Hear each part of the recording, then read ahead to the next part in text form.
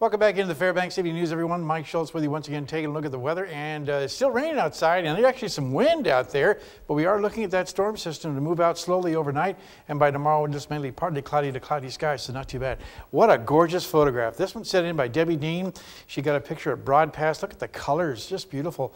Everybody remarking how gorgeous the colors are on this thing. Again, if you have a photograph to share, by all means, send it to me at Mike Schultz at KTBF11.com. Well, here's what's going on at the airport right now. 48 degrees after a high of 55. The cool air moving back in.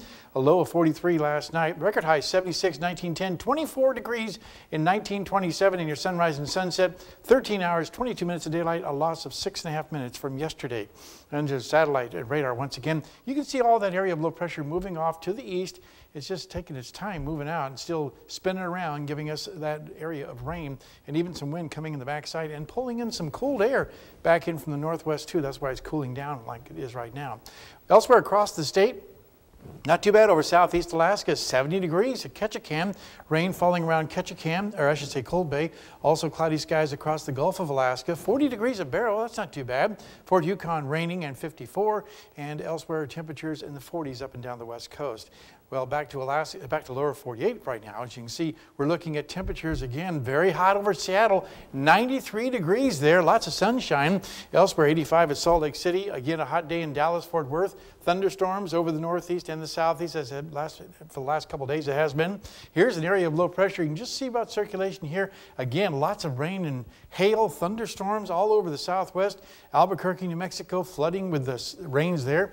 More thunderstorms over the Florida Peninsula. Tomorrow, it looks like if you're heading into the Pacific Northwest, record challenging heat possible over Oregon and Washington, and hot, dry winds. Maybe more fires breaking out there, unfortunately.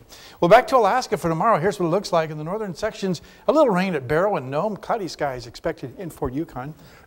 Excuse me. Over the interior, I should say, looking at continued cloudy skies, early becoming partly cloudy in the Healy and Fairbanks areas. Over southeast Alaska, cloudy skies at Juneau, but partly cloudy in Ketchikan. While out to the southwest, a mixed bag of weather once again. Scattered areas of rain at Cold Bay, Bethel, and Kodiak. Lots of showers there.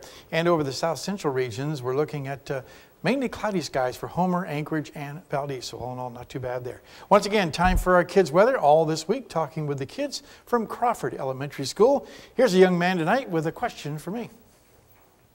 My name is William Richardson, and I'm in Miss Lewis's 6th grade class at Crawford Elementary. Here's my question for the weatherman. How do they change the satellite pictures into what you see on TV?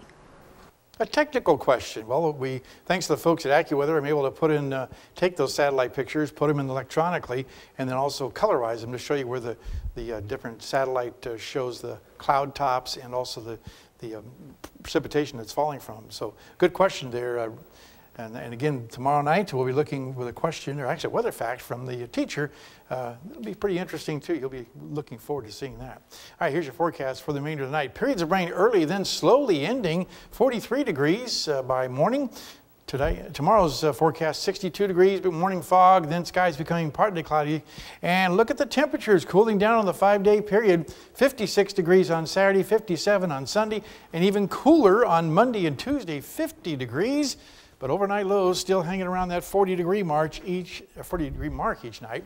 No 30s expected right now, but boy, it looks like we are definitely transitioning. And man, the colors on the trees are getting gorgeous out there. They really are beautiful. very beautiful. Yeah, it was a great photograph tonight too. That was a great picture.